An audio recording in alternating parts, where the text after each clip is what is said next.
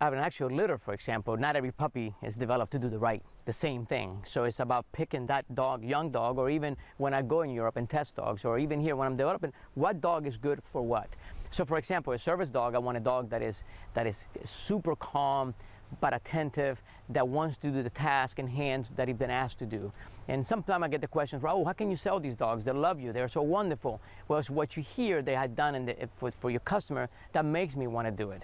I recently sold a dog to a gentleman. He came back from the war, he needed a dog, and he has seizures. And, you know, I get the goosebumps from him calling me. He says, Raul, the first time he wasn't sure what to do, but the last 4 times he's literally touched me, sat me down, and then I had a seizure. So he actually, and the dog immediately memorized what triggers the response that makes him do it. So those stories is what makes me keep doing what I do.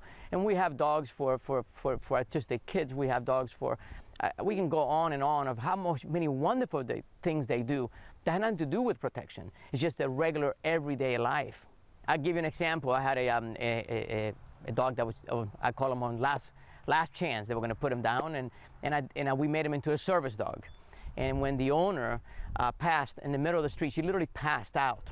The dog, he used to have a harness on him, he actually held her. She never hit the ground.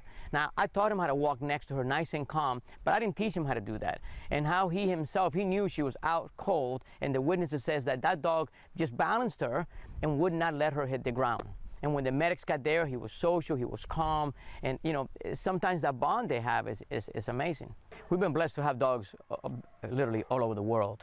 So it's been great to see we have dogs that go on to compete in competition for conformation, tracking, obedience, protection. But we've had a lot of dogs that are service dogs.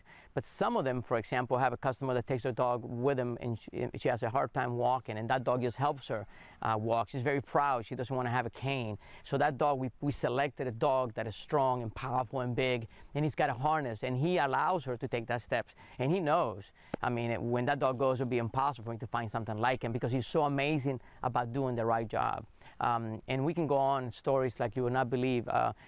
We have an artistic little girl that they asked me to prepare a dog for her, and I did. You know, 9 years later, you know, she's 14 years old now. She's an adult, and that dog and that kid are inseparable, and that is her best friend. I get those two are just inseparable, and it's incredible how that dog knows that that is his person, and they, you know, and she, you know, she's sometimes when you're autistic, you know, there's certain things you do. Your voice carries loud and strong, and you make weird noises, and that dog thinks it's normal, and it's a fantastic thing to feel and see.